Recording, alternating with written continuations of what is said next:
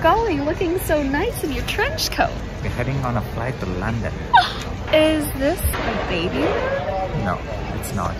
Can it be a Babymoon? No, it cannot be. Just a vacation. But the baby is coming? You don't know.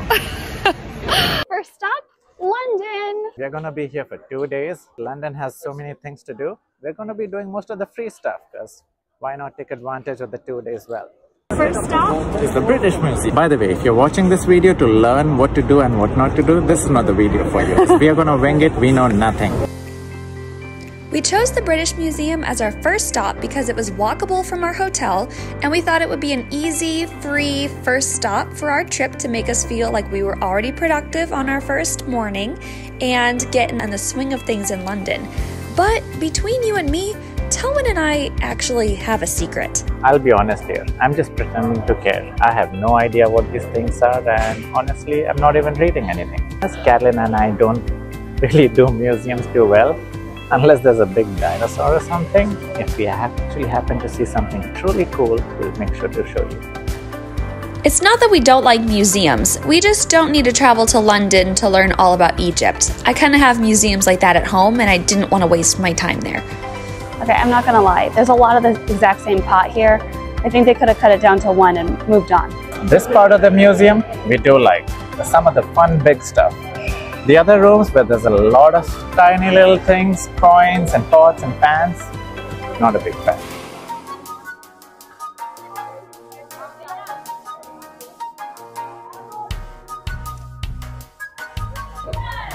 So I know people in India may not think this is a big deal, but one of the most well-known Indian foods, you actually get it in London. Probably not the cheapest, so we gotta try it for sure. It says it's UK's oldest Punjabi restaurant. That's probably a big fat lie. We'll fact check later. Here's a first vacation food, and it's nothing but Indian food. And I've heard the best Indian food to get is right here in London. Let's rewind a bit so we can show you our hotel room. Our first hotel of the trip was our London hotel, the St. Giles, which was centrally located, super affordable and simple, and just what we needed for our 2-night stay. It was located right next to tube stations and bus stops. It also had restaurants and, most importantly, a Primark located right next door. A Primark is a massive, super cheap store similar to Target. Everything is very fashionable, and it absolutely saved my life because after the first day of London, I realized I did not have the correct shoes and my feet were killing me. For 12 euros, I bought new cute ones that lasted the trip.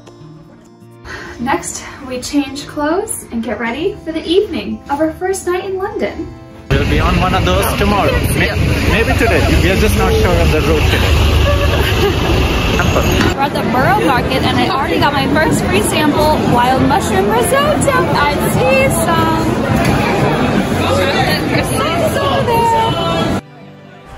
The Borough Market is very famous and very touristy and worth a stop. It's like a farmer's market. There's so many food stalls and such unique cuisines. The most surprising thing is there was a free bathroom. It was really tiny and super clean. And at about 18 weeks pregnant, it was very convenient for me to find that. Bathroom stops came quick and often for me. We're heading to St. Paul's Cathedral, which is one of the biggest cathedrals here in the UK. And usually the entry fee is 20 bucks, but if you make it to special mass timings, the entry is free, so that's why we're sort of rushing. Although we did just hear the church bells and we're about 5 minutes out. Well, that's pretty much on brand for us. We are usually late to church. We're on the Harry Potter bridge. The cathedral is right there on the way.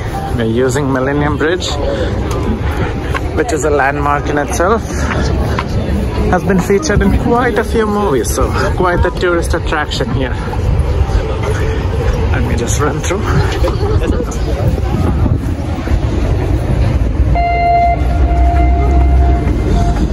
There's ferries and boats beeping and honking.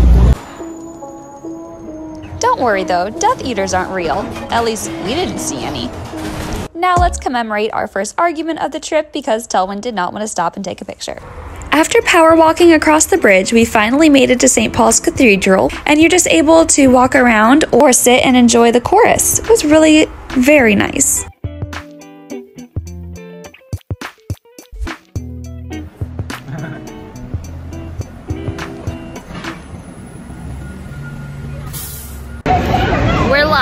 from Leicester Square, which numerous YouTubers told us to avoid because it's so touristy. Spoiler alert, Selman and I are tourists and we love touristy spots. And this place has this place called Greg's.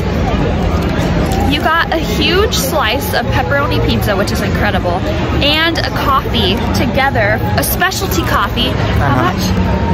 The whole thing's like $3. So we each got a set, and now we're walking around in this gorgeous weather with our pizza and our cappuccinos. Here's where I should probably cut in and say that Telwyn and I have a low threshold on quality of food, and we like to eat and drink on the go. So if you're fancier than us, you're not gonna like Greg's. And we're about to go into the Lego store.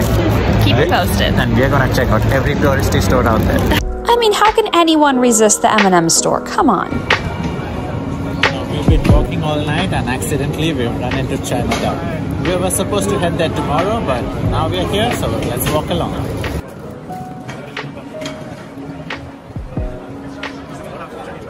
Okay, we're wrapping up our first day and we've arrived at Leadenhall Market. Just point to it. Hall Square, right here. And it actually is one of the locations of the Harry Potter movies. Can you give us a quick recap? So today, we arrived at 8:30, got to our hotel, dropped off our bags, walked to the British Museum, walked back to our hotel, ate an Indian lunch at the oldest Punjabi restaurant in London, went to the choir mass at St. Paul's Cathedral where Lady Di was married. Borough Market. We went to Borough Market, ate Thai food and our first pain au chocolat, and then we rode the bus. We've ridden several underground metros, and now we're finishing up at Leadenhall. But we're not done, folks. Tonight is a big UFC show.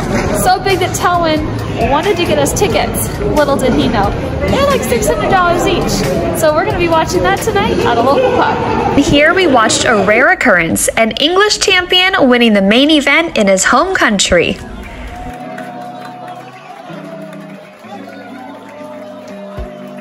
Stay tuned for London Part 2.